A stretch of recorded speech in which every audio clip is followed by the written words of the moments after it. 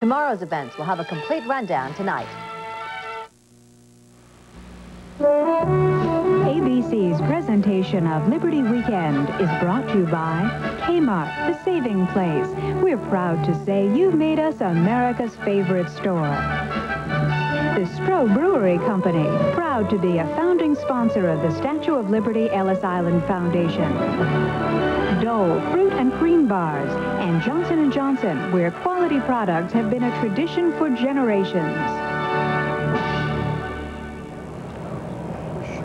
You let that go off, and you will have an early fireworks display. Just to give you some indication of what we can look forward to tonight, and we're looking forward to the President, by the way, to come out on the USS John F. Kennedy and talk to him. That is one of the smaller shells they are going to use this evening. I am assured by George Plimpton, the man who knows more about fireworks than anybody else in America, that this is perfectly safe. But, George, I think you might take it back anyway. Is that really one of the smaller ones of the evening? Yeah, this is a 5-inch shell, 5 inches in diameter up here. The largest shell of the night, and there are going to be 4 of them, is a Japanese shell which is 18 inches in diameter and weighs, oh heavens, 110 or 15 pounds. It'll be the first shell of the night. There'll be one in the middle of the show, and then in the finale, at the end of the finale, there'll be 2 more of these enormous things shot over from Liberty Island. We're going to have 40,000 projectiles, as they say, before the evening is over. And the last great fireworks display in this country, I guess, George, was for the Brooklyn Bridge, 1983, April 1983. How big will this be compared to that, which was glorious? Well, I would guess it'd be almost 4 times, between 3 and 4 times as large. That was a show that cost in the neighborhood of $200,000. This one is $700,000, $800,000 worth of preparation, fireworks, and the rest of it. It'll be stupendous. The very fact that George is wearing a headset, I think, is some indication. Which we will be doing shortly. There's also rather a drama behind this because, as I understand it, the manufacturers of fireworks are very competitive, and one doesn't tell the other one ever what he's doing. Tonight, for the first time, they're united for this big Yes, there are 3 great firework families. The Sousas from California, Pyro Spectaculars, the Grucci's from Bellport, Long Island, and the Zambellis from Pennsylvania have all teamed together in a sort of a triad. And firework families do not like each other at all, so that in itself is a sort of a triumph. I read in your book, as a matter of fact, George, that in the old days, the wives of the families would walk up and down the firework pits with shotguns. Let's ask you both to be quiet for just a second, and me as well, because let's go to the USS John F. Kennedy in the harbor. President Reagan is now going to come on to the deck of the USS John F. Kennedy to speak to the nation on the subject of this 210th anniversary of independence and the 100th anniversary of the Statue of Liberty's arrival in America. The President, to the tune, ruffles and flourishes, music from the 16th century, has had a very busy day. He reviewed the International Naval Armada. They're on board the John F. Kennedy, the sailors and their officers, who, as the men on any ship, realize the honor of having the commander-in-chief on board. The John F. Kennedy was the largest ship in the International Naval Review here, the 5th International Naval Review that's been held in the United States since the early part of the 19th century. There, once again, beneath the Statue of Liberty, the President. My fellow Americans, in a few moments, the celebration will begin here in New York Harbor. It's going to be quite a show. I was just looking over the preparations and thinking about a saying that we had back in Hollywood about never doing a scene with kids or animals because they'd steal the scene every time. So you can rest assured, I wouldn't even think about trying to compete with a fireworks display, especially on the 4th of July.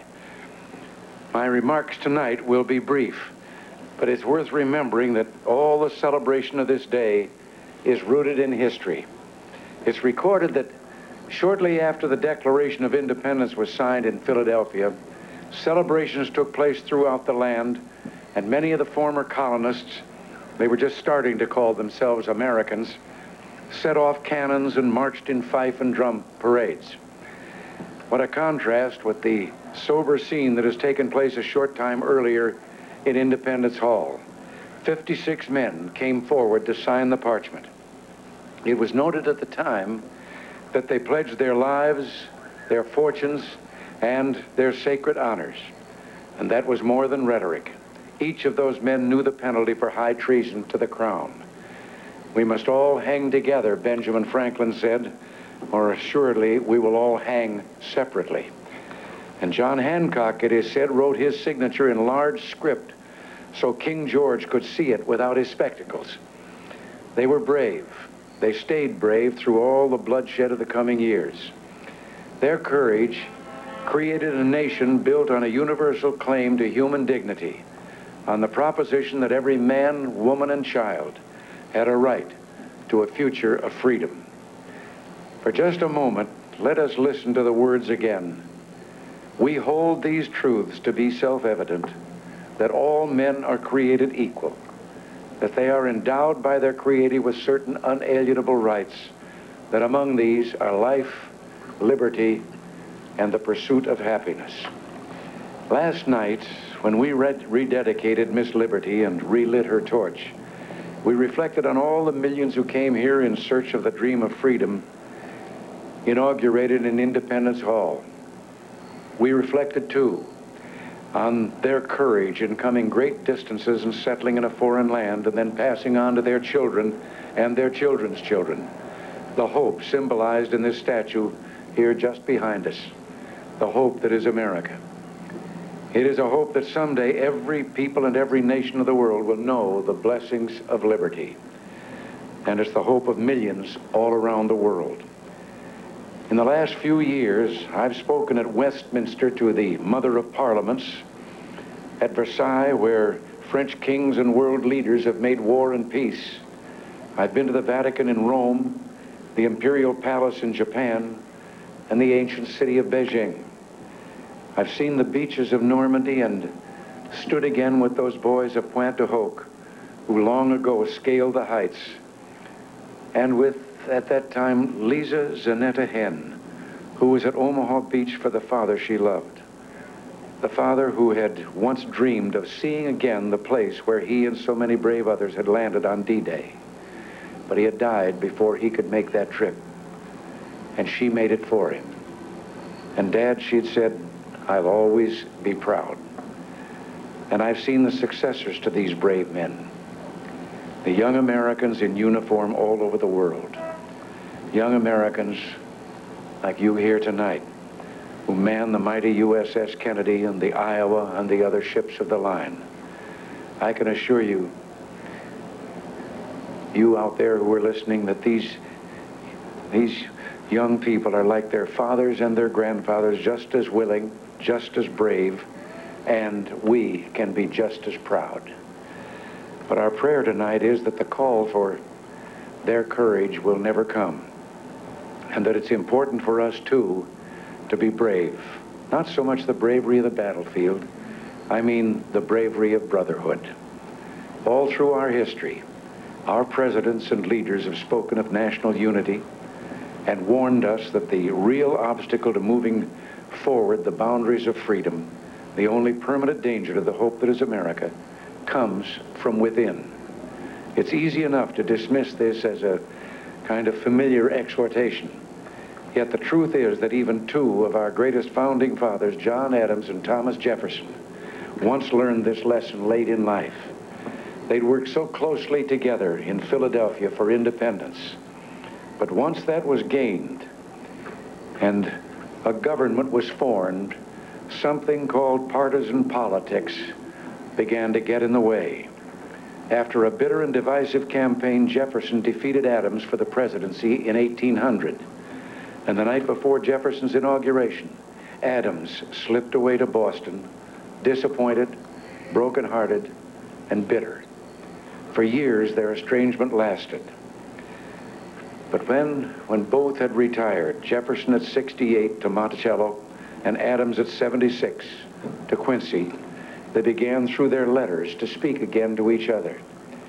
Letters that discussed almost every conceivable subject: gardening, horseback riding, even sneezing as a cure for hiccups. but other subjects as well. The loss of loved ones, the mystery of grief and sorrow, the importance of religion, and of course, the last thoughts, the final hopes of two old men, two great patriarchs for the country that they had helped to found and loved so deeply. It carries me back, Jefferson wrote about correspondence with his co-signer of the Declaration of Independence, to the times when, beset with difficulties and dangers, we were fellow laborers in the same cause, struggling for what is most valuable to man, his right to self-government, laboring always at the same oar, with some wave ever ahead threatening to overwhelm us, and yet passing harmless, we rode through the storm with heart and hand.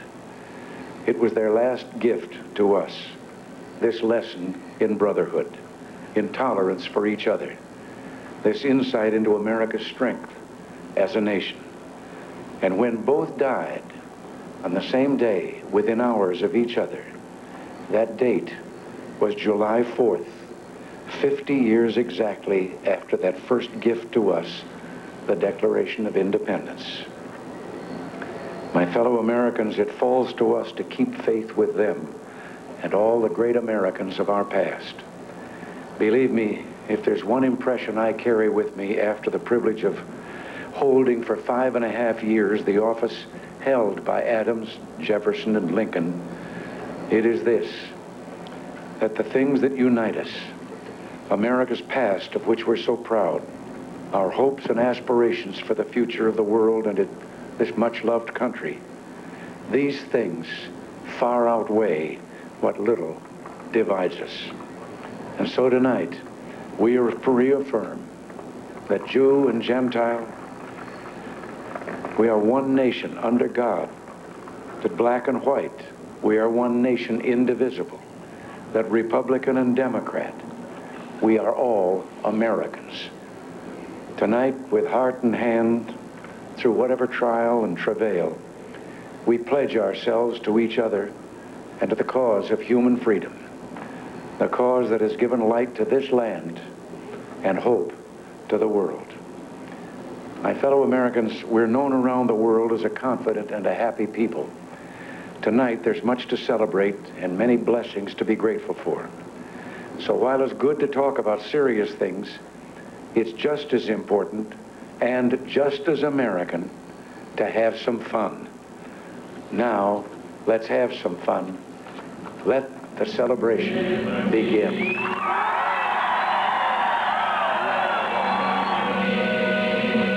A light to the world, a beacon held high.